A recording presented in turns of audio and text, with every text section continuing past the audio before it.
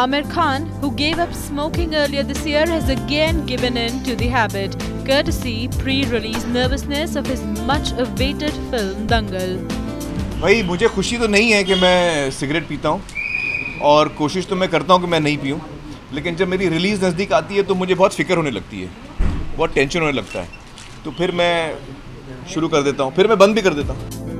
When asked whether smoking affects his acting or not, this is what the PK star had to say.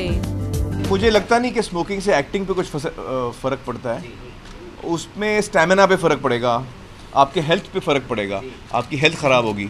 तो मैं तो सभी को कहता हूँ कि स्मोक ना करें और मैं भी कोशिश करता हूँ कि मैं ना करूँ। On a related note, the same had happened during the release of PK Dhoom 3 and Talaash, where he started smoking due to anxiety. Directed by Nitesh Tiwari, Dangal also stars Sakshi Tanwar, Rajkummar and Fatima Shaikh in supporting roles.